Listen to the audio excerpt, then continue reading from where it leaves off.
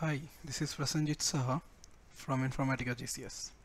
Today I am going to show you how to export developer client mapping into PowerCenter repository. Here is the developer client mapping. Once done, we need to previously we can export it to PowerCenter by taking a export of XML and then import that particular XML from the repository manager or from the PowerCenter designer. Here in the developer client, we have the option to export it directly to the repository folder. So I have validated the mapping. Now I will go for the export. Right click on the mapping name, click on export. Here I have multiple options. I will maximize the screen.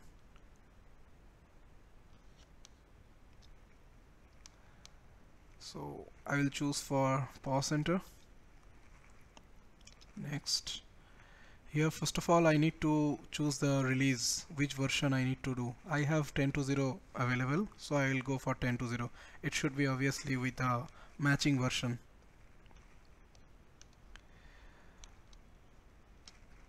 PowerCenter repository, browse. So here I need to provide the repository details after clicking on browse.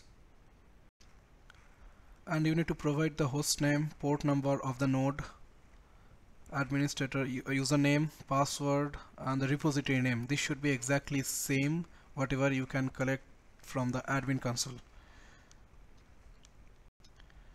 So once I clicked on OK, it is showing connection to the repository is successful. Now I can select the folders whichever are available into that repository. So let's select any of the folder, and I have various options to convert it into maplet and choose the code.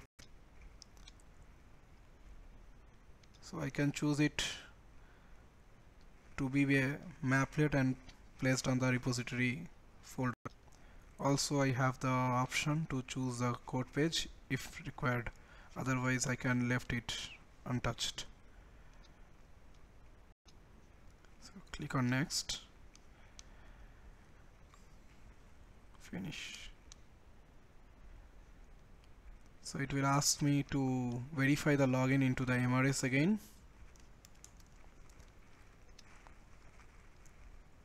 And it is exporting.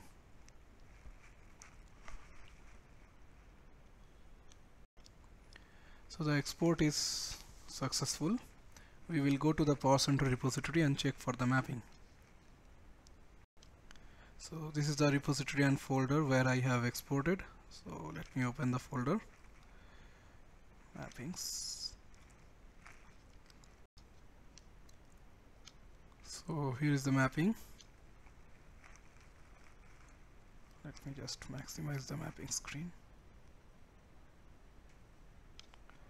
So this is the mapping got imported in PowerCenter repository. In this way we are avoiding to import any developer client mapping into PowerCenter using the XML, and we need to just create the workflow session to run this mapping. Thank you very much for watching the video.